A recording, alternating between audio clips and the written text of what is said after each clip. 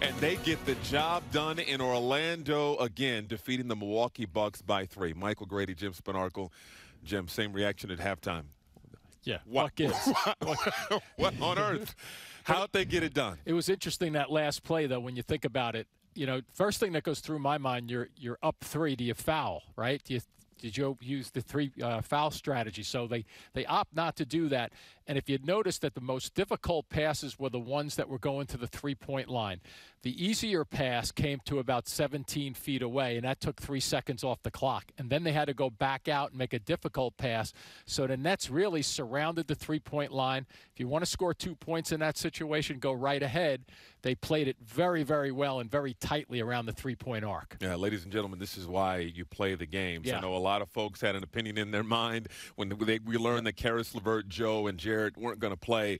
But these guys are also NBA players. Yep. They're going out there to compete and to play to win, which is what they were able to do this afternoon. Not only that, just to add to that, too, is also to make sure that the Nets organization is watching each and every player, right? Because I want to prove to you that I can play, that I deserve minutes from the coaching staff. And I thought that one of the keys was at the 6-minute mark in that fourth quarter, the Bucks went on a 12-2 run.